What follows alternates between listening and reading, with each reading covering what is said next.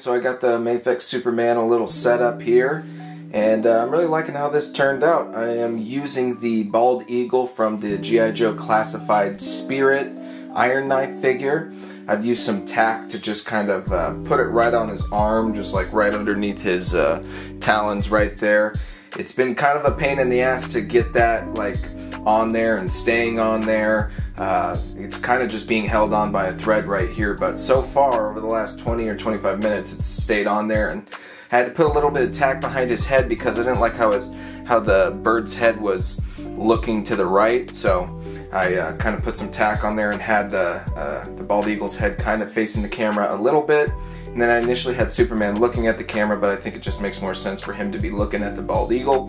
This is obviously inspired by The Dark Knight Returns. I think there's a part where Clark's talking to Bruce and a bald eagle just like randomly shows up and lands on Clark's arm, and you know, I had both of the figures and it just made sense to kind of showcase how cool this figure is and to have a bald eagle, because let's be honest, if a bald eagle is to land on any superhero, it'd either be Superman or Captain America. And obviously we got Superman right here. I also played around with the cape a little bit. I wanted it kind of fluttering in the wind, and I've never had too many good experiences with like the wired capes and getting them to flow just the right way, but I looked up a couple reference photos and I think I did a pretty good job of kind of, you know, selling the fact that it's blowing in the wind, so I like how that turned out. The base and everything, this is actually a really simple setup. We got just a little sky background. I think I got this from Michaels, and then the actual base that he's standing on, this like green rock base, I think it's from the Rey, or maybe it was a Luke Skywalker Black Series figure from The Last Jedi, which is the worst movie that's ever been made, by the way. And I just kind of sat him right on top of that, and then these pieces right here are just the Tamashii Nation's rock effects, or actually I don't even know if those are the Tamashii Nation ones. Those might be like the generic cheap ones, but hey, they work and it looks good, and overall I'm very happy with how this came out. So yeah, let's check it out.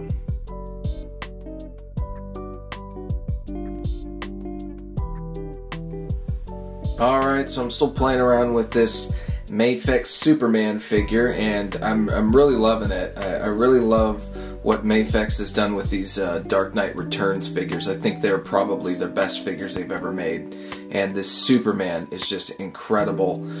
So it's gotten me going through the library in my mind of like all the Dark Knight Returns shots I can do with Superman and Batman, and there actually isn't really that many shots you can do. Obviously they had the battle at the end of The Dark Knight Returns, so obviously my mind immediately goes there. So I wanted to take something that's kind of straight out of the book or straight out of the cartoon. By the way, that cartoon is just like one of the greatest animated movies of all time, with Peter Weller voicing Batman and everything. R.I.P. Kevin Conroy, of course. But yeah, so I immediately went to this. This is the part where he has like his little electrical box. He attaches it to the lamppost, and then he electrocutes Superman, which pretty much does nothing to Superman, but it's really just to stall him while, you know, Batman's trying to fill out the rest of his plan. But I wanted to do something like this. Luckily, this Mafex Batman Dark Knight Returns Armored Batman figure is extremely posable, and I was able to really get his shoulders out and in so I could have his arms doing like that cupping motion with his hands around Superman's head. And then another technique I used here, hopefully it shows up. Unfortunately, this little electrical effect right here is kind of blending in with Superman's suit, but hopefully that stands out a little bit and people get an idea of he's being electrocuted. But what the trick I was referring to is the old black light. I bought a black light a long time ago. I think somebody in the grind, which is where we post all our pictures to get feedback before we post them to ACBA, had mentioned that if you get a black light, you can actually really light up these effects better than you could if you actually shined a light directly on them. So I have a black light in here. I don't know if you guys will be able to, let me see if I can maneuver it down here. So it's just a black light. It's nothing crazy. I kind of have it like jimmy rigged to go on a stand here, so I didn't have to hold it while I took the shot. But if you can see without the light, you can see the effect kind of stands out a little bit more, but it looks like a little bit powered down. But the minute you move the black light in there, you can kind of see it shine up a little bit more. And I think it has a better effect when I'm actually taking the shot as opposed to the video right here. So it's a cool little trick. I think Diego gave me that idea to do something with the black light. So it's always good. I don't really use it that many times, that much. I've only used it like maybe once or twice, but it's always good to have on hand in instances like this when, you know, you don't really have a lot of room to work with, but you need to light up an effect.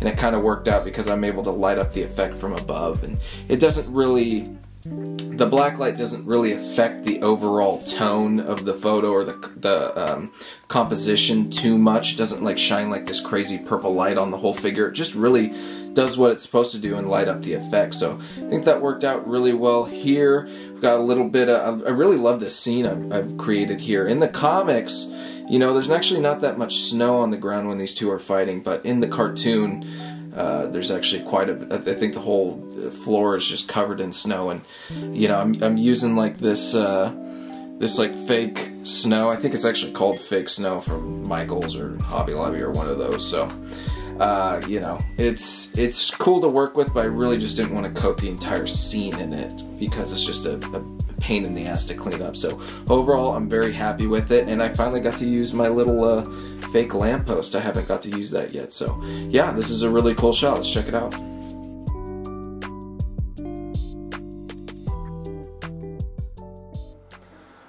Alright, so I kind of got like a little spur of the moment shot here. I was just kind of playing around with this figure and trying to figure out what else I wanted to shoot with it.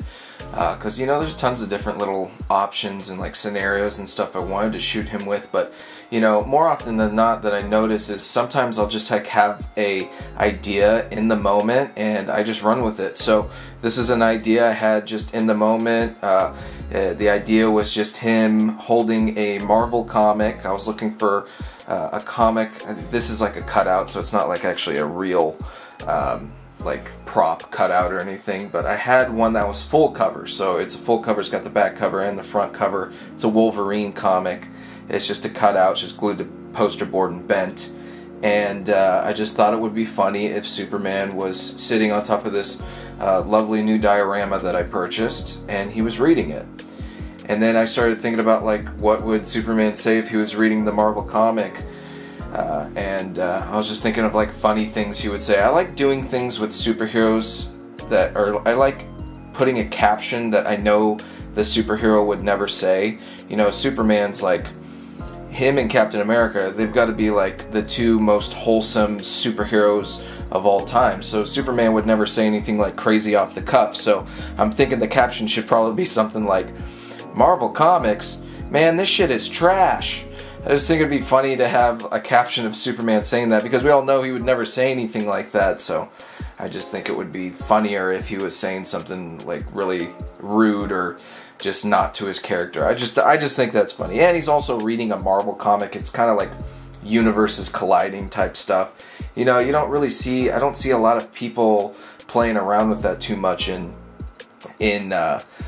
you know, ACBA and toy photography, where, you know, worlds colliding, different fandoms interchanged or with different setups and stuff like that. So I think it's kind of fun every now and again to kind of like jump that fourth wall and have, you know, Superman reading a Marvel comic or something like that. Anyways, that was just my idea behind it. Like I said, it was spur of the moment. I thought it was funny in the moment, and I knew I had all the pieces to put it together and make it look cool. Anyways, let's talk about this shot. Like I said, we're using this new diorama. It's actually the top of a rooftop. Alright, so I guess you can't really see, but it's just like a rooftop. Obviously it was intended for the pink skulls from Mezco, I'm guessing. I don't really collect too many Mezco stuff, and you know, Mezco does a great job with their figures. I do have quite a few 1/12 scale Mezcos, but anyways, we're not talking about that. I could talk about that for a minute. But yeah, so this diorama is awesome. It's a rooftop. It's got this like little, you know, staircase entrance right here, and I just thought of sitting him on top of that. And then obviously behind him, the framing is going to be a little bit tighter, so it's going to be more like right here. But he's got, that's actually a picture of Metropolis. I think I pulled that from a Superman comic way like a year back, and it's printed on an 11 by 17 poster, and it just kind of fits back there pretty nicely. Now, if you're looking at this, obviously this is in a much wider aspect ratio, but when I kind of you know, make it a little bit narrower, it'll all fit and it'll all be contained, it'll all look just right.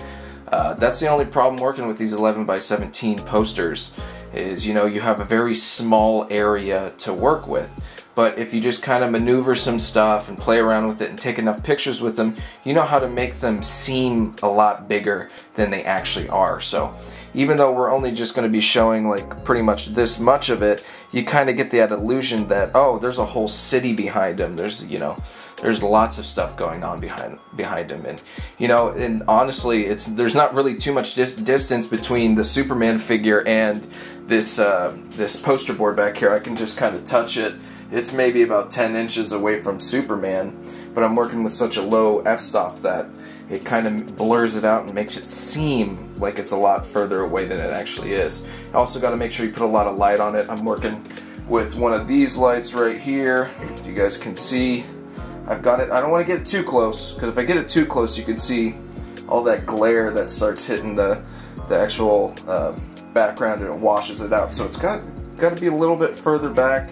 Maybe sometimes play around with the position of the light, get it just right. You just gotta make sure the light's hitting it, but it's not like super bright, super focused on the actual background. You just want to kind of get this nice medium, pull it a little bit further away. If you're always having trouble, if you're having trouble with your lighting and stuff just seems like it's either a little washed out or it's too bright or it's overexposed, you know, play around with the positions of the lights as opposed to playing around with your camera settings first. So I'll do that a lot.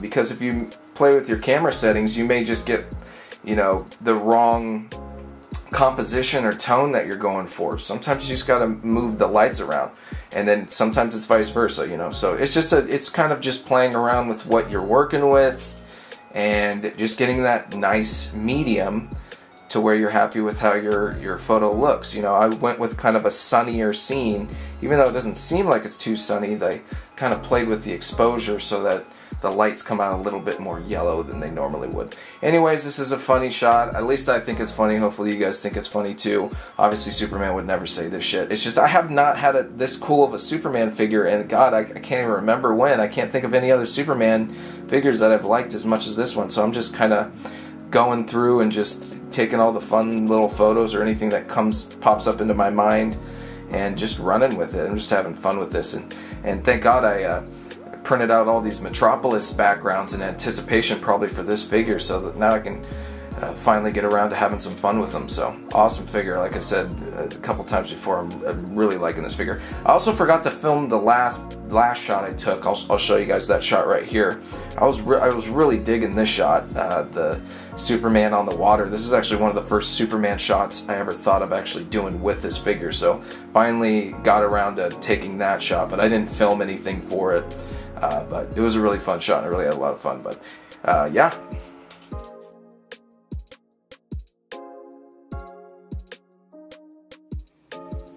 Alright, so we're still on the roll with these Dark Knight Returns Superman Mafex shots.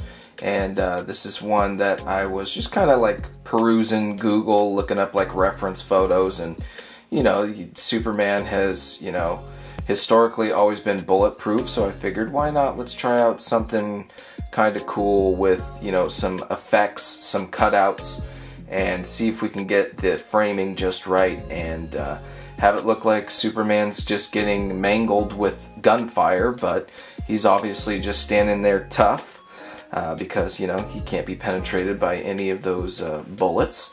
And we're working with a lot of cutouts here. I initially made these like little ricochet or effects for the bullet fire, and I just kind of pasted those onto, or I tacked them onto the Superman there. They were from a Wolverine comic where Wolverine was getting hit with a bunch of gunfire, and I just kind of cut them out. You know, it took a little bit of time. I had to edge them with a marker, but I think you kind of get the idea of, you know, he's repelling gunfire. And then I was looking through my cutout stash, and I found a cutout that had these blam sound effects in a row, and I just kind of cut them out individually and just pasted them onto him.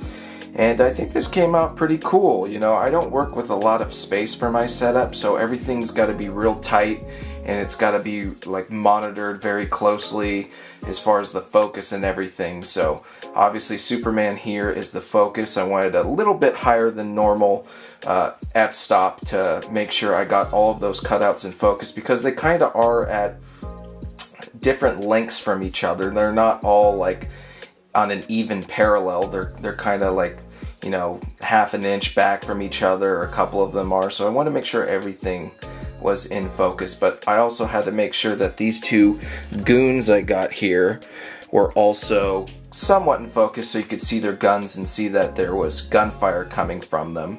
And then I also kind of had to situate them in a way that, you know, their guns and their muzzle flashes weren't covering any of the cutouts I have on display. Like you can see this guy right here, his muzzle flash is covering that effect cutout on Superman, so I just want to angle him in a position to where he's not covering any of the cutouts, but you can still clearly see him. So in order to achieve that, we had to go with a little bit higher than usual f-stop. And then all at the same time, while trying to figure out that focus for the front figures and the back figure, I also want to make sure that my background is not super in focus.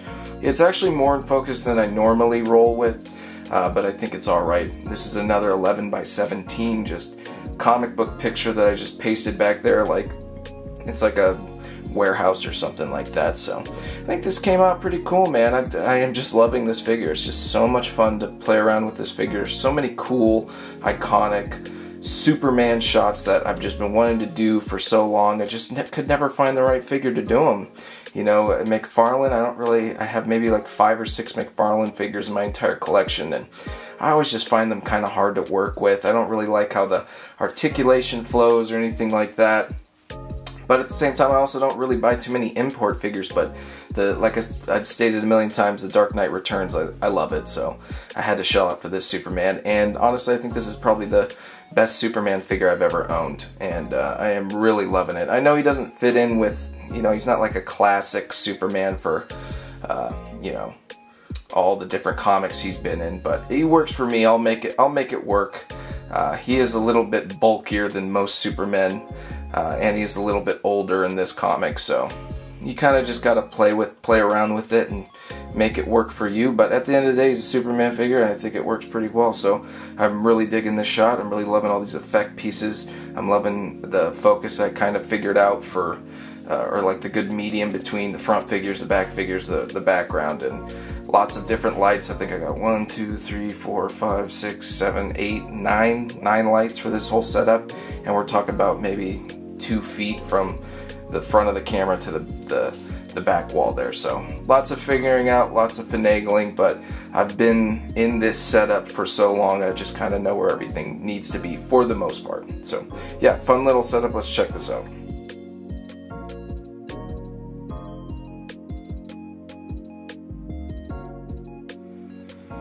Alright, here we got my finale for my Dark Knight Returns Superman figure. Obviously I really like this figure. As you can tell, I've got this gigantic cutout of the Daily Planet, and I was kind of going for the vibe from Superman Returns when he catches the Daily Planet and lands like in the middle of the city. And this one went through a couple iterations. I originally had less people in the background of it, but I added some more people and changed the positions and moved Superman a little bit closer to the camera. I put this post on the Grind, which is like where you get all your feedback before you post to ACPA. There's lots of great artists over there. So they gave me quite a bit of feedback on this one, and I applied it. But a couple other people were mentioning that the building background was kind of blending in with the cutout, which I agree, it kind of is a little bit. So I tried to move it as closer to the camera as I could, as close to the camera as I could. And I think it stands out better than it did initially, but I may be reshooting this with like more minimalist background scenery, maybe just like the sky and maybe a cityscape, him landing in a field I'm not really too sure how I feel about that just yet, after just, you know, putting all of this up and kind of moving stuff around and everything like that. So I may do that. It depends on how I feel. I don't know if I'll do that today, but I do like how this came out. I like how it's all being held up. You guys can't really see too much of that Daily Planet, but it's pretty big, and it's being held on by one of my LED light desk lamp things, so with some sticky tack. So it was kind of hard to get that Superman in that pose to really have him sell, him holding it up and everything like that. So overall, I'm really happy with this shot. Like I said, I may switch it up because I really want to do this one justice. Like I just really want this one to come out as a banger, big time. So if that means switching it up and changing basically the entire scenery, I will do that, but I want to see what some of the people think about this shot first before I do that. So yeah, let's check out the final shot.